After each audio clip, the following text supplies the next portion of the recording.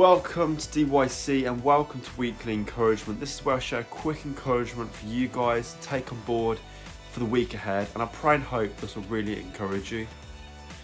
As I spent some time with the Lord this morning, I felt the Lord say to me, it's not how you start, it's how you finish.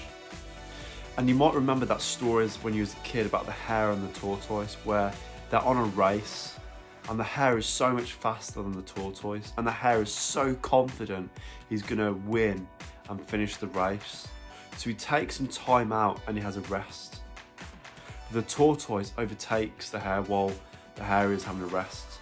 And at the end of the story, the tortoise wins the race, and to the hare's surprise, the hare lost because he didn't persevere. The tortoise persevered no matter what, and he finished strong.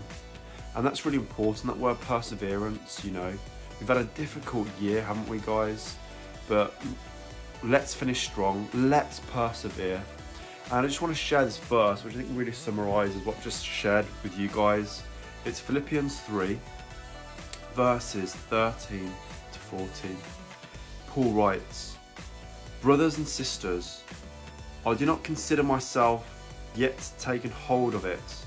One thing I do, forgetting what is behind and straining forward to what is ahead, I press on toward the goal to win the prize which God has called me heavenward in Christ Jesus."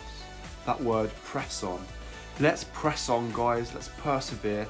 Let's finish this year strongly no matter what.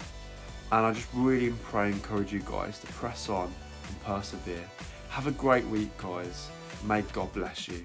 Didcot Youth Club, discipling young people.